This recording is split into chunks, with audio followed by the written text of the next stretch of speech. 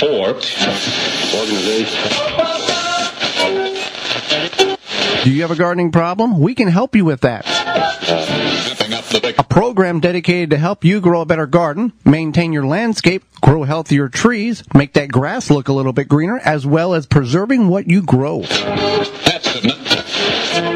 We're here to help you with your gardening problem. You're tuned in to Garden Talk Radio. You are listening to the most informational-packed hour of garden-focused radio in the country and on the internet with your host, husband and wife team Joey and Holly Baird. This is the Wisconsin Vegetable Gardener Radio Show.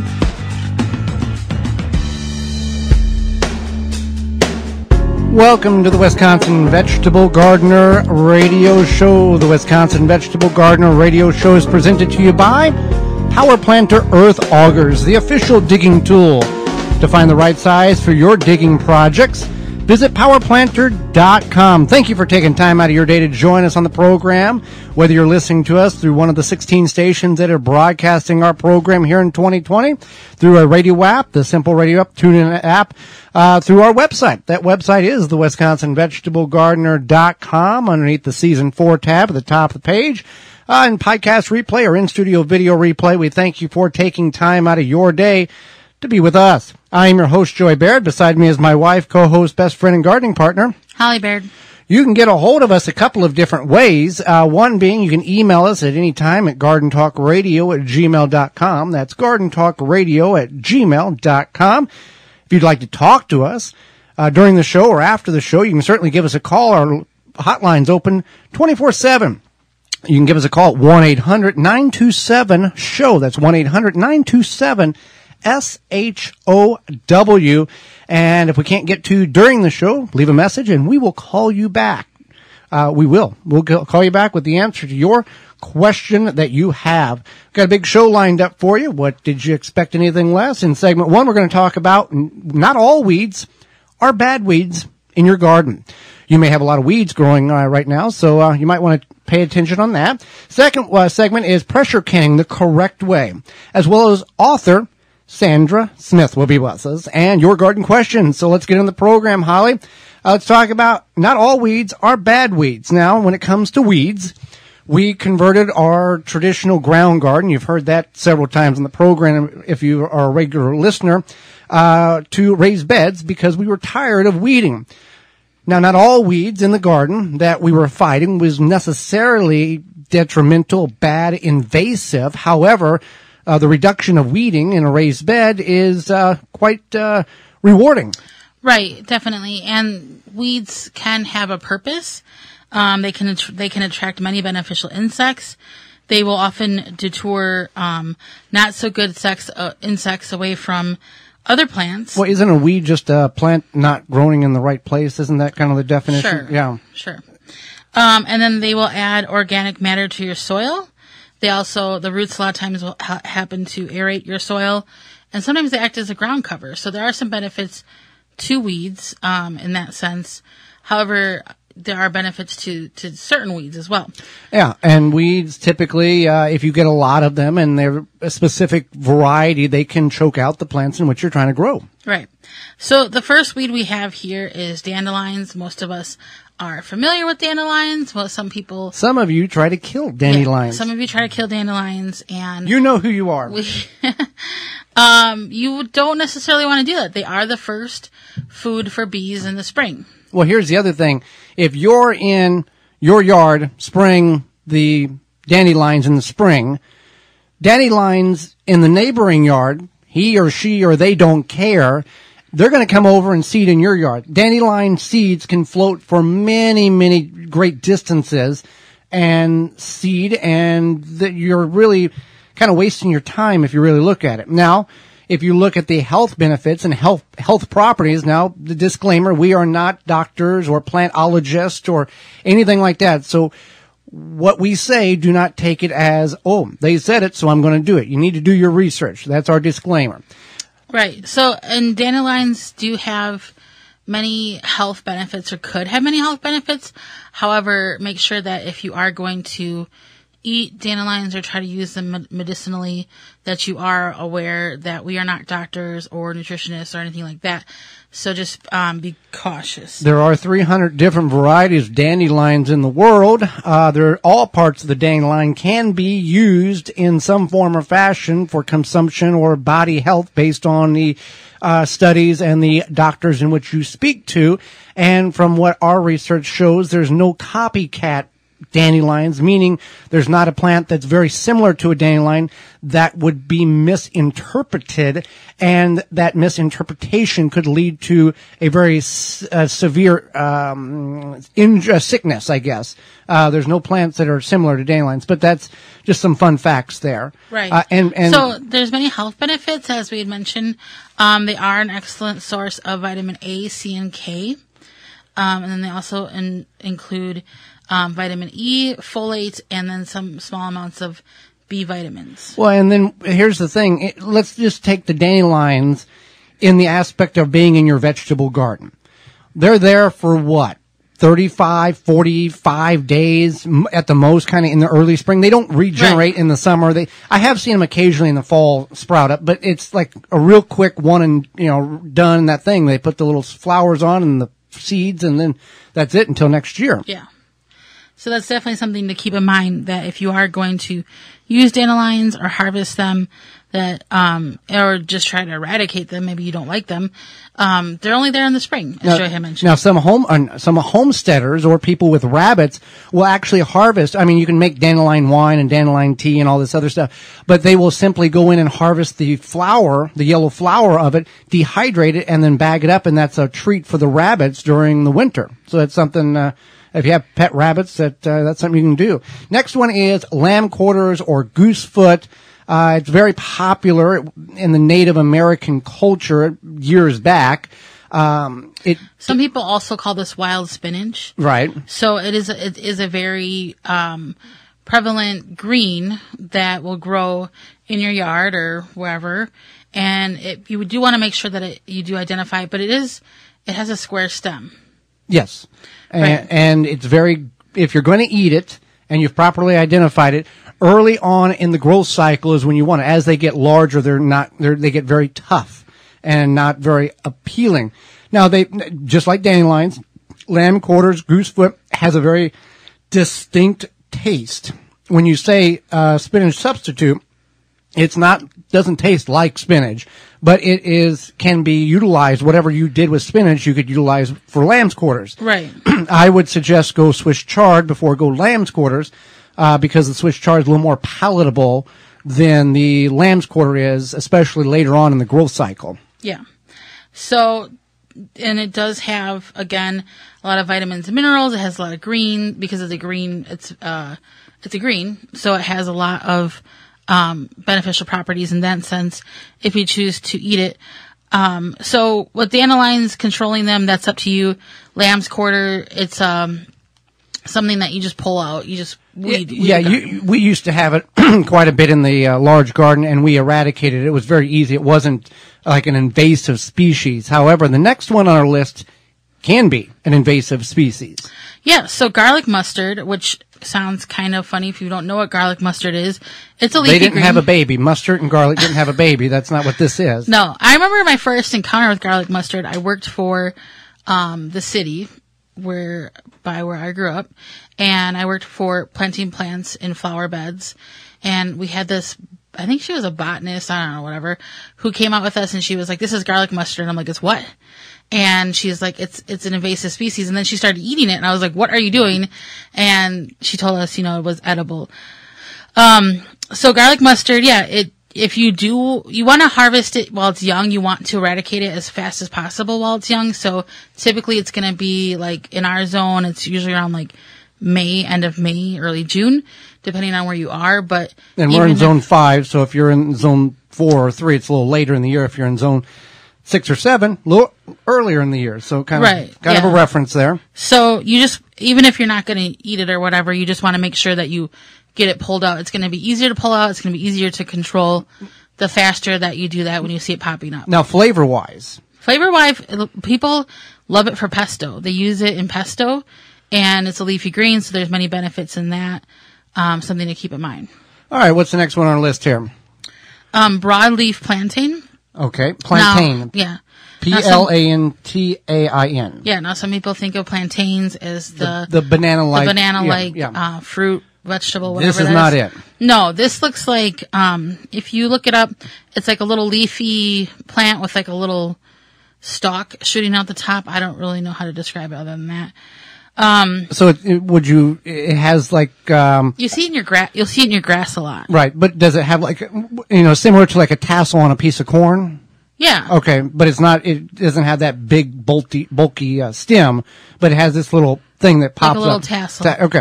And some people buy the seeds and plant it on purpose. Right, okay. So, this is often seen in your yard, in your grass, whatever, because it's a broadleaf plant. Mm-hmm. And this is something that people will eat as well. And like I said, people buy the seeds.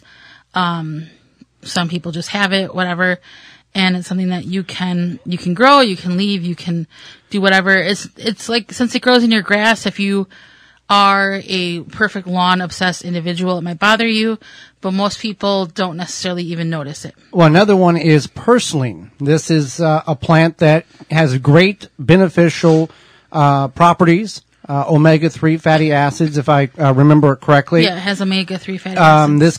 This naturally occurs in a lot of places in North America. There are many seed companies in which you can purchase the seeds for, but we've got it coming up in our grow bags, in the front yard, in the garden. It spreads fairly quickly and fast. To me, it looks like almost like a ground cover seaweed / ground cover succulent. It grows very flat. It has like thicker leaves. It has a nice reddish color stem. And yes, as Joey mentioned, it does have those omega-3 fatty acids. And when you do harvest it, or when you do pluck it, you want to make sure you pluck it early before, because sometimes it will release seeds that you don't see when you pull it out. So that's just some of the things that, yes, they are in your garden, in your yard. You may not like them. However, there are beneficial properties to these weeds. Well, thank you for taking time out of your day to listen to our radio show. This is our 24th show of 2020. Did you miss last week's show, The Importance of Bats on Your Property? Repeated inaccurate garden information, and author Rose Hayden Smith. You can listen to that show by going to your favorite search engine or your favorite podcast platform and searching. They can go to their search engine and type in. Right. Yeah. Searching the Wisconsin Vegetable Gardener podcast. Or we will make it even easier to find them. Send us an email to gardentalkradio@gmail.com. And in the subject line, put show 22. And we will send you, show 23. And we will send you We'll send you 22 as well. It doesn't make a difference. 22, 23. We'll send you all of them. Yeah. We'll be right back. Do not go anywhere. We'll be talking about pressure canning. You're listening to the Wisconsin Vegetable Gardener radio show, a program to help you grow a better garden, maintain your landscape, help your trees grow better, make that grass look greener, and preserving what you grow for indoor and out. Got a question for Joey and Holly? Send it via email anytime to gardentalkradio@gmail.com. We here at the Wisconsin Vegetable Gardens understand that healthy soil is always the key to a successful garden. We know that chemical fertilizer burns carbon out of the soil and kills the microlife needed for a healthy soil ecosystem. No worries. Chicken Soup for the Soil by Dr. Jim's will stimulate life in the soil and supply all the nutrients most fertilizers neglect. Rather than force-feeding water-soluble chemical fertilizer, we suggest feeding the microbes a smorgasbord of 100% bioavailable nutrients that your plants can consume when they need them. Chicken Soup for the Soil is an amazing fertilizer that will increase the quality of all the fruits and vegetables you grow. Perfect for gardeners, growers, and farmers. To find out more about Chicken Soup for the Soil and other products, visit drjims.com. That's drjimz.com. The new way to support your tomatoes. Wrap it and snap it. Tomatosnaps.com. Do not go anywhere. There is more of the Wisconsin Vegetable Gardener radio show to come, which is presented to you by Power Planter Earth Augers, the official digging tool. To find the right size for your digging project, visit powerplanter.com. Pomona's Universal Pectin is a high-quality pectin that gels reliably with low amounts of any sweetener. If you're trying to reduce the amount of sugar in your diet, you'll love Pomona's Universal Pectin. Now you can make healthy homemade jams and jellies sweetened to your taste. You can use sugar or honey to sweeten. Pomona's Universal Pectin keeps indefinitely when stored in an airtight container. Easy to use, versatile, and comes with directions and recipes in every box. Find out more and where to buy at PomonaPectin.com. Also available at natural food stores and online. When it comes to bulk landscaping materials, Blue Mills Garden and Landscape Center is where everyone goes. Whatever the project, we have the materials you need with over 40 varieties to choose from. Soils, mulches, gravels, decorative stones, fresh cut sod. Blue Mills has these products in stock and ready for easy pickup or fast delivery. So what are you waiting for? Now is the time to get your yard back into shape. Stop in and pick these materials up or call us for delivery today. Nobody does bulk landscaping materials better than Blue Mills Garden and Landscape Center. Blue Mills, 4930 West Loomis Road, 414-282-4220. The Wisconsin Vegetable Gardener Radio Show is brought to you by the following: Power Planter Earth Augers, Ivy Organics, Root Maker, Pomona Universal Pectin, Chapin Manufacturing Incorporated, Pro Plugger, Tomato Snaps, World's Coolest Floating Rain Gauge. Find all sponsors at the WisconsinVegetableGardener.com and thank them for their support. Now back to the Wisconsin Vegetable Gardener Radio Show, which is presented to you by Power Planter Earth Augers, the official digging tool. To find the right size for your digging project, visit PowerPlanter.com. Now here are your hosts, Joey and Holly Baird.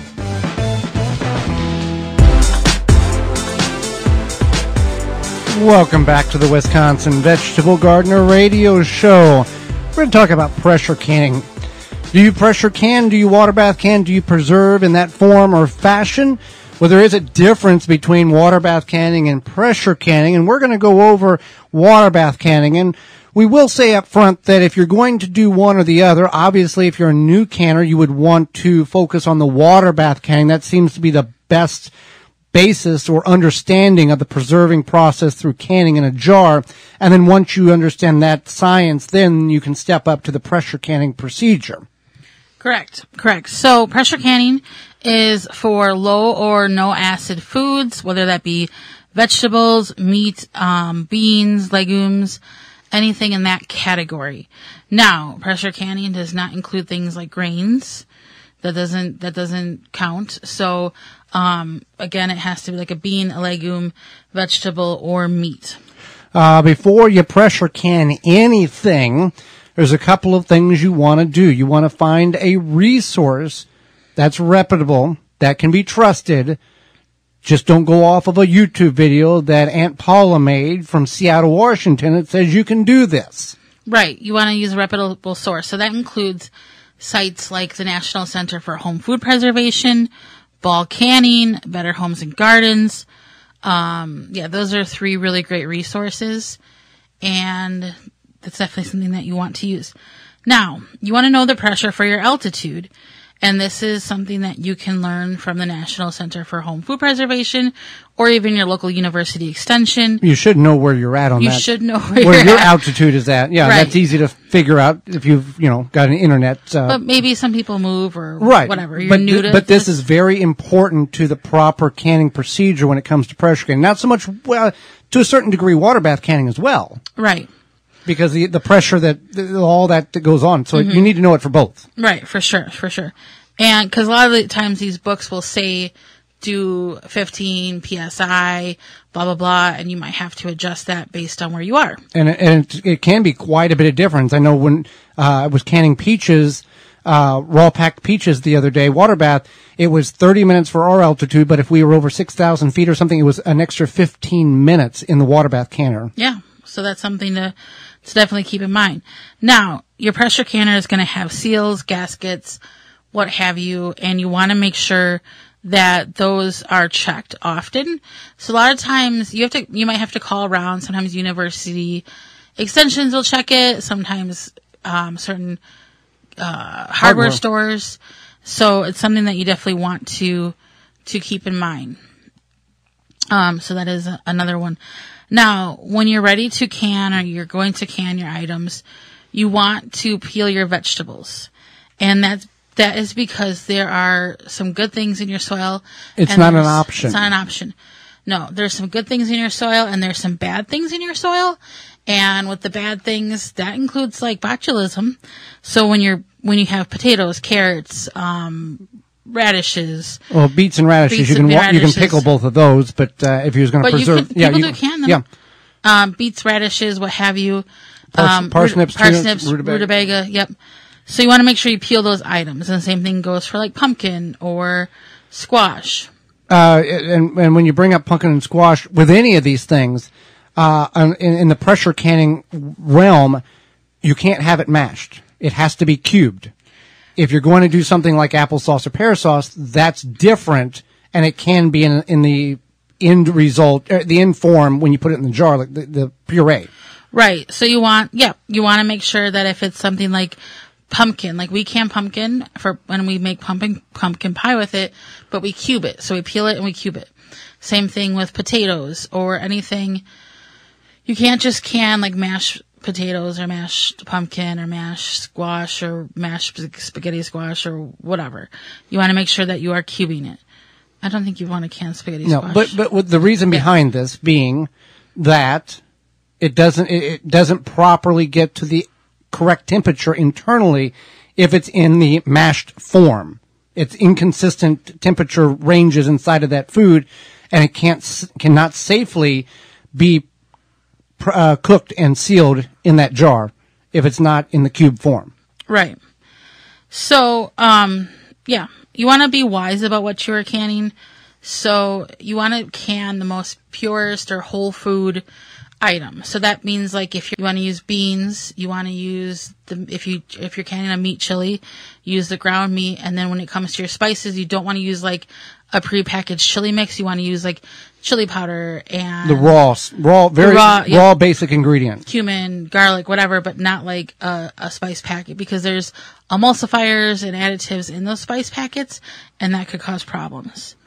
Yes, always the rawest ingredient, and then that way you really know exactly what is in that canned item, because you went to the rawest basic ingredient. You grew the item, and then you use the basic, chili powder or whatever, the raw pure stuff. So it's not adding any additional salt that's not required, and also you can can it safely, because with those emulsifiers, it can cause chemical reactions and everything else inside that jar. And when these recipes are performed or decided that they are safe from bulk canning, from the National Home for Food Preservation, they do this so you don't die. They've done this, there's a lot of studies and a lot of tests done to make sure that when they publish a recipe on how to can pumpkin, that it's done and done correctly, so it all ends happily ever after. Right. And then you want to use what's fresh. So if you have some mushy, questionable carrots, you don't want to can those. You're going to be preserving bad food, basically, right? Like even meat, you're like, I have this meat, I don't know, it's kind of old, it's been in my freezer, maybe I should can it. Like, no. Canning it doesn't make it fresh again. No, it's not magic. So that's definitely something you want to consider.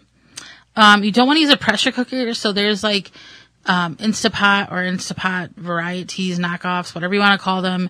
Those electrical pressure cookers, they are very convenient for cooking. They are not for canning. And that's because you can't calibrate them to make sure they're getting to the proper pressure to can safely. Now, wasn't Ball going to come out with an electrical device that was for the intention of pressure canning? I think so. I don't know if it's made the market or not, but your standard pressure cooker or Instapot, no go. Right. It'll make you feel good at the beginning, but it'll make you sick at the end, right, if not kill you, because you're not doing it correctly. Right. And then think about what you want to can before you invest. So maybe you're like, I just want to can like some carrots or whatever, or some green beans, but I don't have a lot to can. You might be better off freezing them. Now, when you say green beans, so there's some people listening that their whole lives it's been water bath canned green beans. I grew up with water bath canned green beans. Right. But that has changed. Right. So green beans now you have to pressure can. You cannot water bath can them safely. Something about the acid changing the food and the soil, blah, blah, blah. So and that's why recipes are not the same as they were in 1947, 52, 63, Right. because the properties and the food that we're growing is very different than it was back then. Correct. So, yeah. So you need to decide, like, it is good to invest in a pressure canner, but if you're not going to can a whole lot, or you just don't, some people buy these like 15 jar canners, and if that's not what you're canning or what you're doing, then maybe like we have a small pressure canner. It holds 4 quarts. We could definitely probably use something bigger, but some people like that 4-quart canner. Yeah. If you're only going to do 8 quarts of potatoes or 8 quarts of pumpkin, it makes no financial sense to invest in an $800 multi pressure canner unit when you're not going to utilize that. If you're just going to do a few and you don't want to invest, you can just buy it at the store or that type of thing, or get somebody to do it for you, kind of, help them out. That's always a benefit. Now, when we talk about cubing let's go back to that a minute. When we talk about cubing the vegetables and putting in the jar, people are like, well, I go to the store and it's in a puree form in the can. What's the difference? Those are industrial canners, and they have the proper equipment to make sure that it's getting to the hot temperature. They're getting to a hot point where it kills. There's not much of anything left in that thing. Right. And you cannot achieve that in your home unless maybe you do some sort of can't do it. Rigging. Yeah. I can't even imagine. But no, you cannot. Yeah. You can't. Some red-green rigging. You cannot safely can mush carrots or whatever, mashed potatoes, whatever, in your home. Right.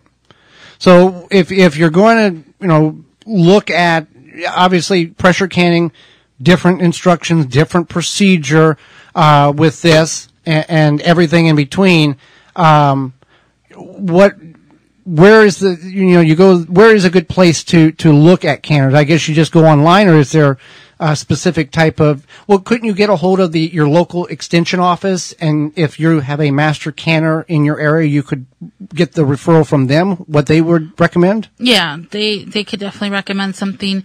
Otherwise, you would just Google, canner, pressure canner, what have you, and then you could base it off of that. There's a lot of different brands out there. Right, but pressure canner, not pressure cooker. Right, pressure canner.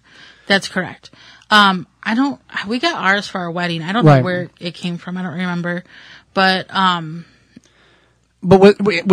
for people who are not familiar with the pressure canning world, water bath, pretty universal in the basic operation of the unit of the water bath canner.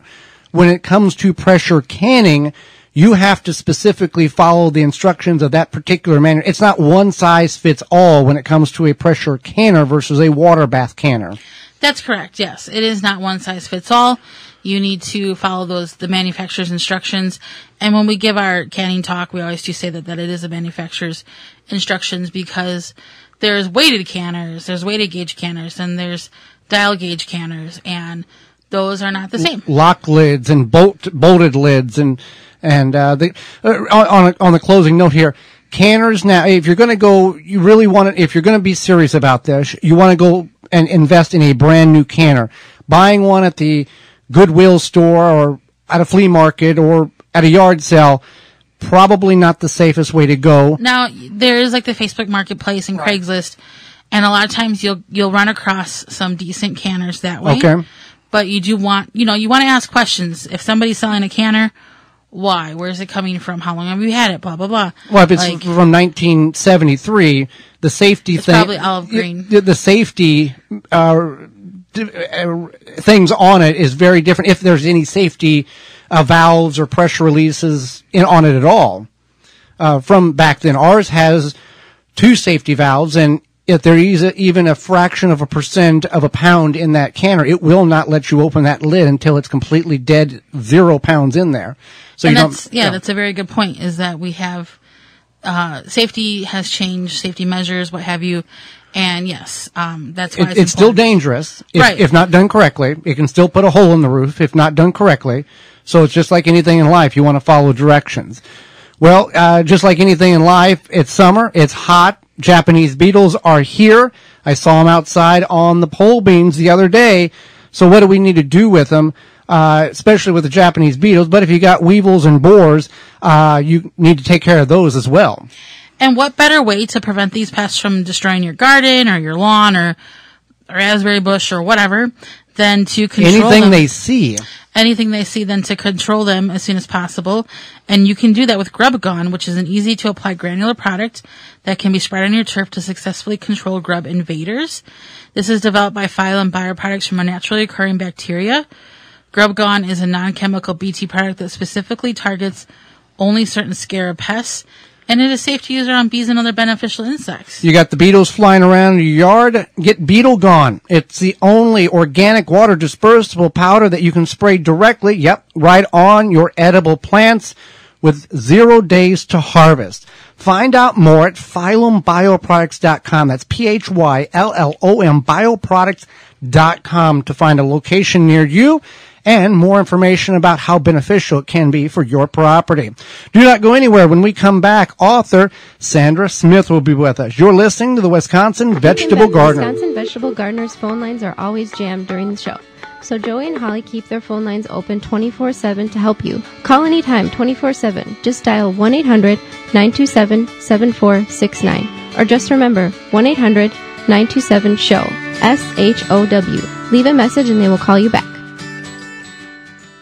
Planting conditions are always favorable with the Power Planter Earth Auger. No matter what the job is, Power Planter has the right size for you. Simply attach to a drill and let the Power Planter do the work for you, creating holes fast and efficiently with ease. Find the size that fits your project at powerplanter.com. Brought to you by Blue Ribbon Organics, providing locally made organic compost and soil blends for gardens, farms, landscaping, and more. Visit BlueRibbonOrganics.com or call 262-497-8539 to find their products nearest you. For all your indoor growing needs, equipment, and supplies, it's WeGrowIndoors.com. Do not go anywhere. There is more of the Wisconsin Vegetable Gardener radio show to come, which is presented to you by Power Planter Earth Augers, the official digging tool. To find the right size for your digging project, visit powerplanter.com. The number one key to healthy, productive plants are the roots. Starting from seed to full-grown plants, Rootmaker.com has the answer. From seed starting trays with an innovative design that air prunes the roots, creating a fabulous root system, never again will you have root-bound plants. To multiple gallon grow bag sizes to raised beds, Rootmaker.com has your grow needs covered. Visit Rootmaker.com. Use coupon code TWVG at checkout and get 10% off your entire order. The Wisconsin Vegetable Gardener radio show is brought to you by the following: Phylum Bioproducts, Dr. Jim's, Nasala Kabucha, MI Greenhouse LLC, Green Gobbler, Water Hoop, Seed Savers Exchange. Find all sponsors at the WisconsinVegetableGardener.com and thank them for their support. It's the middle portions of summer, and your projects may not be completely done, and you need more material. Well, Blue Mel's Landscape and Garden Center has those items for you. 40 varieties of bulk material, largest in the area. You can find them at 4930 West Loomis Road, just off of Layton and Greenfield. You can give them a call at 414-282-4220. You can visit them online at bluemels.com to see all that they have available. You can pick it up, or they can deliver it right to your property, right to your job site. So get your jobs done so you can enjoy the rest of your summer. Blue Mel's Landscape and Garden Center, bluemels.com. Now back to the Wisconsin Vegetable Gardener radio show, which is presented to you by Power Planter Earth Augers, the official digging tool. To find the right size for your digging project, visit powerplanter.com. Now here are your hosts, Joey and Holly Baird.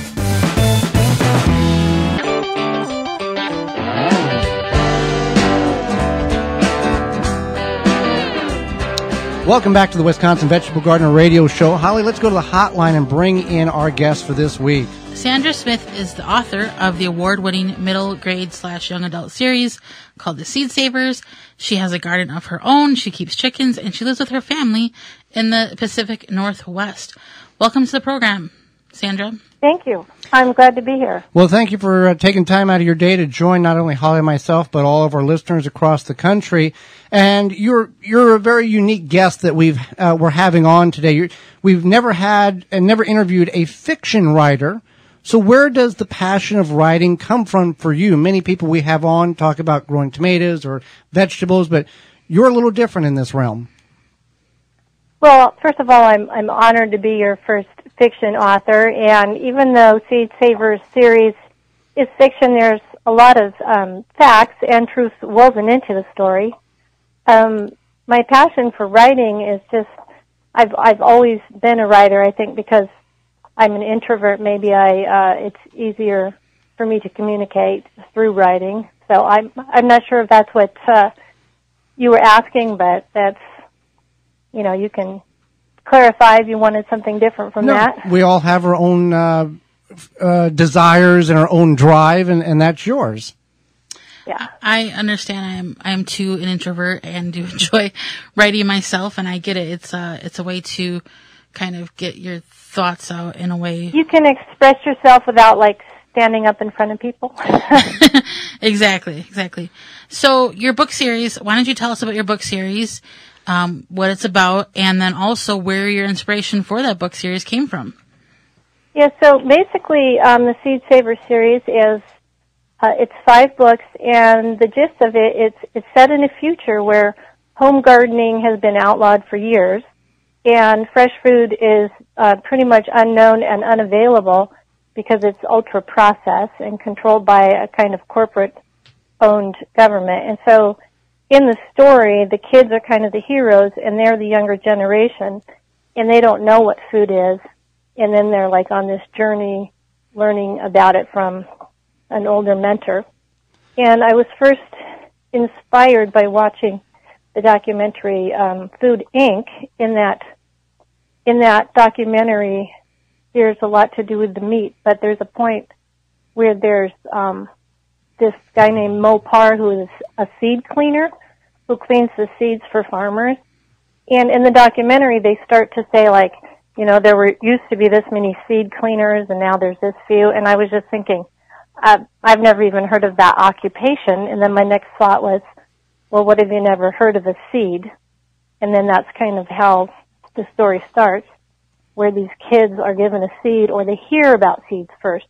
And they're like, what's a seed? They didn't even know, the word seed. So that was the basic inspiration for the story. Well, you say that it's set in the future. Whenever you describe that, some of our listeners, as well as I, are thinking that may not be so out of the realm of possibilities in the very near future, the way some people believe that the government and other important personal labeled important agencies are trying to dictate how certain things are done in this country.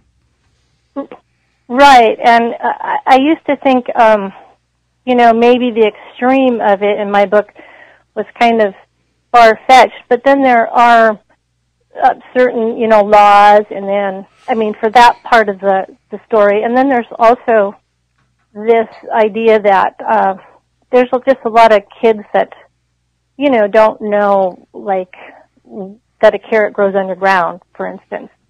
Right. Because all their food is from bags. Right. They just think it's where do you get vegetables? Grocery store. They have right. There's such a disconnect there that yes. We've lost a lot there in just a few generations. Yes. And so this is taking it forward. I don't think I mentioned the year in the first book, but it ends up being 2077. And so I use, up until now, I actually use really real events and laws and stuff. And then after now, I got to make the rest of that up. So. Oh, okay. That's neat. Now, you like to motivate social change for young adults, through your stories. Why is that important? And I think we kind of touched on that with how things are changing rapidly. It seems like almost every day, but why is that important when you started the series?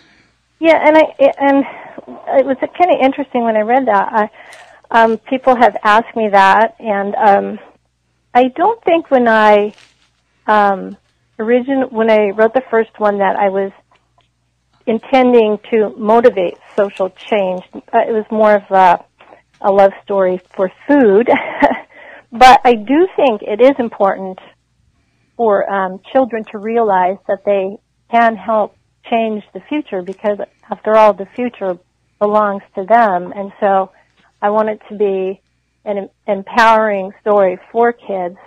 But I think originally, I grew up on a berry farm, and my mom had a huge garden, and we didn't buy very many things at all. We canned and we froze, and we grew our own beef, milked the cow, that sort of thing. And so for me, I just really love food and growing food and cooking food and eating food, and so there's really a lot of that in the first couple of books. And then it gets more political, because it kind of had to, because of the situation that caused, the whole conflict being, controlled. So, yeah. Yep. And just for people that are tuning in, we're speaking with Sandra Smith, author of the award-winning middle grade young adult series, Seed Savers.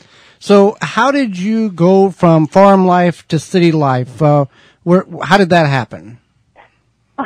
Well, it's just one of those things that happens in life. I didn't mean to end up in the city. I went away to college, and then I went to China for 3 years and taught English, and then I came back, and I lived where it was available for me to live. And so, someday maybe I'll get back out there, but it wasn't necessarily a choice. I'm going to leave the country and go live in the city. How did growing up in the country on the farm, how has that benefited you by whenever you moved to the city? Obviously, you probably took some of those skills and was able to incorporate some of it into your daily life. Yeah, I kind of try to recreate on my little lot and a half as much as I can. And so, I've planted all along the yard. I've got a garden, and I've got my 4 chickens, and there's the pear tree. And so I still grow as much as I can. And then my mom and dad still have the big garden, and I grow things out there as well. And I still can, I'm going to go pick my 100-pound of peaches tomorrow and can those all up. So I guess having grown up there, I don't have this fear of, pressure cookers and all kinds of things that I hear about. Definitely not. Now, does your spouse remind you to lock the doors? Like I have to remind Joey sometimes, who grew up on a farm, to lock the doors, because I'm the city girl here. So no, because we at my house out there, we always locked the door. I know some people in some places didn't, but we always did. So now, not a problem. Yeah, you are a member of your local seed bank. What is a seed bank, and why would somebody want to join one? Okay, and I do need to update that, because sadly my seed bank no longer meets, but it was located at our local food share. And what we would do would be we would decide which seeds we were going to grow out, and then we would divide it up, and we would grow maybe a certain kind of tomato or bean or whatever, heirloom seeds that would come true, and then we would save those seeds. And we were trying to get up a bulk to, share with the community. Also, I could talk too long on this. There's just a lot of advantages to a seed bank, because the seeds that you would grow and save and grow and save would be adapted locally to where you are. And so those seeds would always produce well for that. Seed banks can also just be really educational for somebody who doesn't know anything about it. How to save the seed, what's the process, what kinds of seeds can be saved. And then, basic of preserving genetic diversity. So there's a lot of different things, and probably everybody's seed bank would maybe be focused on something. Now, does when you've created this seed bank, was it a public thing, or can it be a private thing? Can it be a neighborhood thing, just a few houses? There's really no set rule in order to create one, is there? No, I don't think so. This was just, like I said, we have what's called the food share. That's what it's called, and has, food for people in need. And so within that food share, somebody decided to start this, and I don't even remember how I found out. Probably I found out about it through Master Gardeners. I'm not sure.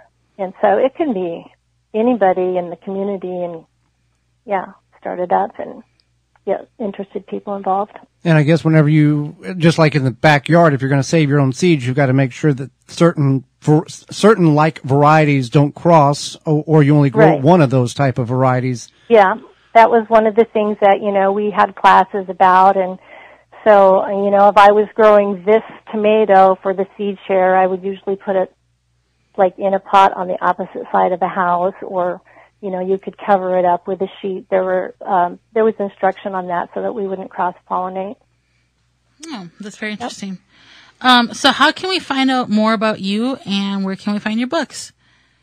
I have a website that answers to either author smith.com or seedsaversseries.com. They'll both get to my website. And there you can find out about me and the books and all my other social media sites. My blog is there as well. What age would you recommend, being the youngest, for parents to go ahead and get the book for their kids? If they're what kind of age range would you say for your books? Well, starting at the beginning, because the first two books are younger. Mm-hmm. We say 10 and up, but I know there's kids as young as 7 who have read or have them read too. So pretty young on that. Then they get a little older. Great series of books for the young gardener, or if you've got kids or grandkids or nieces or nephews that kind of help you in the garden or kind of question what you're doing. This would be a great series for them to see what could potentially happen if we don't keep things in check in our generation. Well said. Well, we greatly appreciate the time you've offered us, Sandra, and we look forward to talking with you again. Thank you so much for taking time and sharing your information, not only with Holly and myself, but all of our listeners. Yes, thank you. Absolutely. And when we come back, it's all about your garden questions, our garden answers, and we'll see what we can do on that. You're listening to the Wisconsin Vegetable Gardener Radio Show, program to help your garden grow better. Got a question for Joey and Holly? Send it via email anytime to gardentalkradio@gmail.com. Trim Bin turns any chair into a workstation. Comfortably sort your herbs, dried flowers, cannabis, and more. Easily collect pollen with a static brush and mirror finished collection tray. High walls keep your work contained. To get yours, visit harvest-more.com. Made in California. Do not go anywhere. There is more of the Wisconsin Vegetable Gardener Radio Show to come, which is presented to you by Power Planter Earth Augers, the official digging tool. To find the right size for your digging project, visit powerplanter.com. World'sCoolestRainGauge.com. Need I say more? Protect your plants against damage with a 3-in-1 plant guard and special blend fertilizer. Visit ivorganics.com. Blue Mel's Garden and Landscape Center offers an awesome selection of high-quality garden and landscape products. We have just the plants you're looking for: annuals, perennials, veggies, herbs, and more. Plus, you can always count on us to answer all of your questions and offer expert advice. Blue Mel's also carries the largest selection of bulk landscape materials in the area. Enjoy a beverage from our coffee shop while your kids run around in our huge playground. Join our growing list of highly satisfied customers. Visit the garden center that offers everything you're looking for. Visit Blue Mel's today. Blue Mel's, 4930 West Loomis Road, 414-282-4220. The Wisconsin Vegetable Gardener Radio Show is brought to you by the following: Neptune Harvest, Happy Leaf LED, Dripworks, We Grow Indoors, Deer Defeat, Harvest More, Blue Ribbon Organics, Blue Mel's Landscape and Garden Center, Chip Drop. Find all sponsors at the WisconsinVegetableGardener.com and thank them for their support. Now back to the Wisconsin Vegetable Gardener Radio Show, which is presented to you by Power Planter Earth Augers, the official digging tool. To find the right size for your digging project, visit powerplanter.com. Now here are your hosts, Joey and Holly Baird.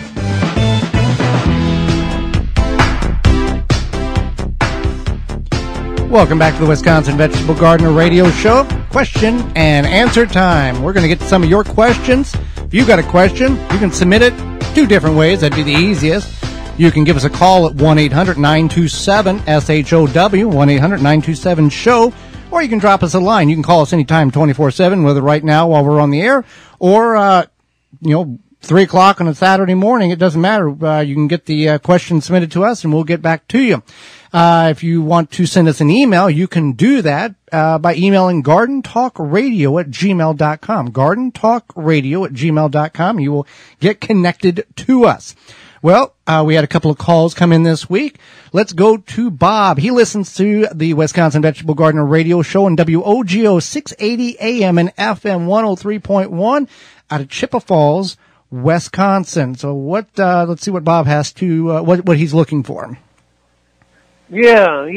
I just wanted to ask about tomato problem or tomato situation. My tomato plants are starting to kind of wilt on the bottom. They're real tall and everything, and they already have. These are cherry tomato plants, by the way. And I just wondered if that's normal because I've grown tomatoes, the same kind of plants, in years past, and I never noticed that. But my memory isn't perfect, so. But anyway, maybe you could tell me if that's bad or good, or don't worry about it or whatever. Thank you.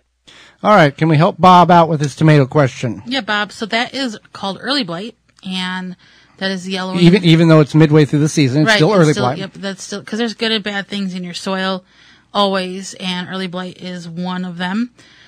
So what you're going to do is you're going to trim off the bottom portion of your tomato plants. Now, portion being about 6 inches. Yeah. Okay.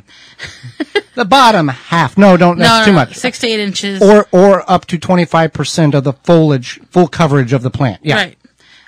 So this will help prevent a lot of the splashing. Another thing is you can take whole grain cornmeal so next year you can do it at the beginning of the season, and then also about halfway through the season, just sprinkle it around the base of each plant. And then also mulch is good as well. Yeah, always try to mulch around the base of your tomato plants. Mulch around any of your plants. It does a couple of things. We talked about this on the program last week or the week before.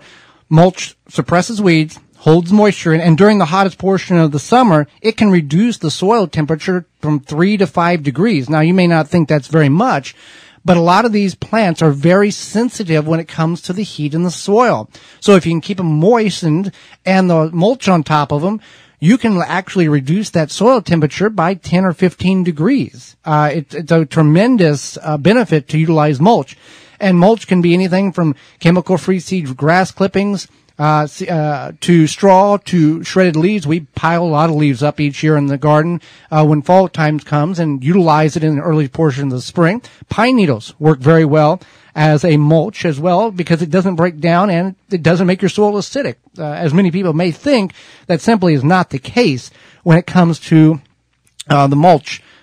With mulching with pine needles, and you can use shredded paper. That'll break down very quickly over time. And there are biodegradable weed fabrics or plastics to a certain degree, if you want to call that biodegradable. That's what they're labeled. It takes many years for it to break down, but it doesn't, with the sun hitting and the UV rays and all that.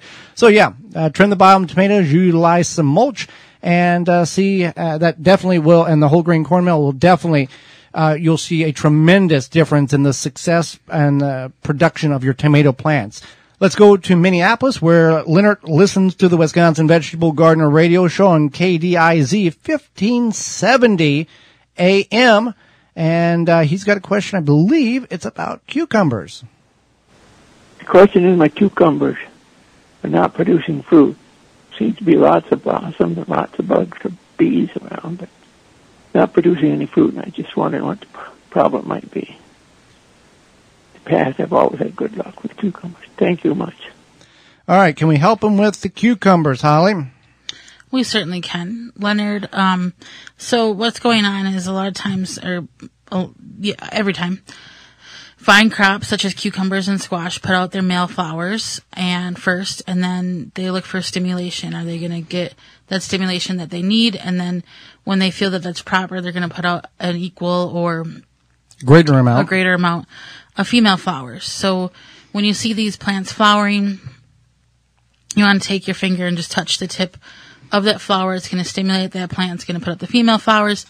Then you're going to have a successful fruiting. Also, we want to keep in mind that he's in the Minneapolis area, which is zone 4, which is a little cooler. I don't know, depending on the time of year, obviously, but that also is a very big factor in cucumber production is the ambient temperature. Cucumbers, soil temperature-wise, they don't like it any colder really than 65 degrees. That's why people will try to get a jump start on cucumbers early in the season, and they don't do any good. They perform very poorly because that soil temperature is far too cold. And then later in the year, they try to grow another crop. They do good. And then the evening and the nighttime temperatures get cooler, and they don't like that either. So it can be a very variable factors of, you want to touch the flower to stimulate the plant to say that there's a lot of bees and pollinators out there. And also you want to make sure that you're in a very sunny spot, when it comes to, the planting of the cucumber.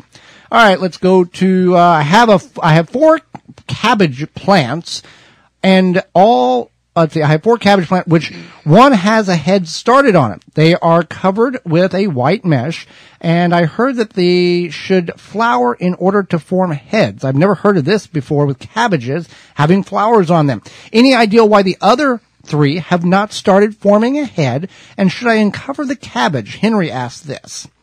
Well, you do not, that's some more misinformed information about the cabbage has to flower before it puts a head on. That's simply not the case. If you've got 4 and 1 is already beginning to head, the other 3 will not be far behind. Just give a little patience. Now, if of all of them, if there was none that was forming heads, then I would say, okay, now we need to look at, is there something going on with the roots? Is there bugs? What the case is? But give it a little time. They will gather their stuff together and put heads on the other 3 cabbages.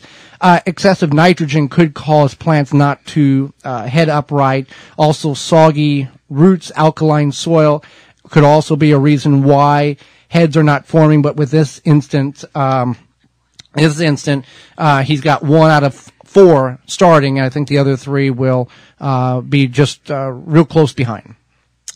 Okay, so I have a question that came in from my friend Deanna. All righty. And she is new to canning, gardening, the whole thing.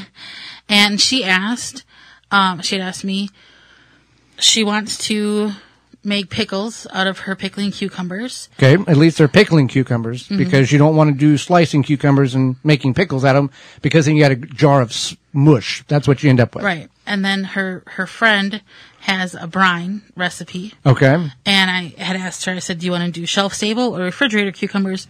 And she said shelf stable. And she wanted to know if she could just make the brine, let it sit, then do the pickles, and just make them hot and then seal them. Okay. The easy answer, the simple answer is no, and we'll explain step by step here why here. So I provided her with a link to the National Center for Home Food Preservation. Again, it's the National Center for Home Food Preservation, about safe pickling practices, safe canning practices, safe water bath canning practices, and all the whole 9 yards. Right. And that way, so she has that information. But first of all, when it comes to pickling, especially cucumbers tend to get mushy. So you want to do this quick and efficiently. And then also, it's a time thing. It's a time thing. Oh, I'll do a little bit now, a little bit later. You got to do it all at once, or don't do it at all. Right. So quick and efficiently. And then also that you need to use a recipe, like a trusted recipe, not just like your pals, grandma's. And I know some of you are just tired of hearing us talk about early blight and reputable, safe recipes when it comes to canning. But it's because we care about you. Right. Right. So, so I explained that to her, that you need to be safe. You need to do it properly. You need to follow the directions. It needs to be a proper recipe.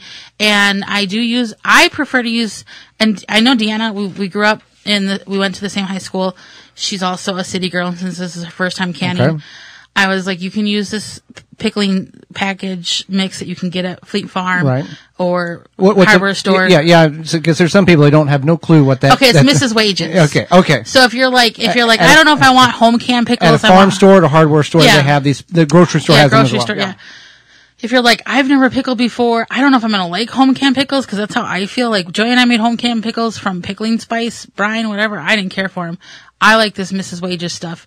So if that's your jam, that's what I recommend. It gives you all the directions on the package and everything. So, yeah. So that's what's up. Yep, follow the instructions, do it right, and enjoy it. And I hope you've enjoyed the program today. We greatly appreciate you taking time to join us. We're out of time, and we thank you for yours. Miss any portion of this program, or you can revisit it simply by going to our website. That's the WisconsinVegetableGardener.com, clicking on the Season 4 tab at the top of the page.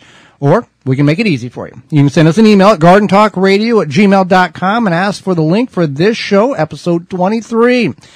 And we'll send you that link. Check out past shows on our website under the Season 4 tab, 3 tab, 2 and 1 tabs, as we have a lot of content there, as well as over 1,700 garden videos. Tell your garden friends and your neighbors that this program is on the air. That's how our message gets heard. Join us next week on the program, where we'll be talking about overwintering plants in your garden, what you want to bring in, what you can keep out, and everything in between, as well as our guest, seed saving expert, Ben Cohen, will be with us, and your garden questions. That's all next week. So until next week, for Holly Baird, I'm Joy Baird, and we will see you in the garden.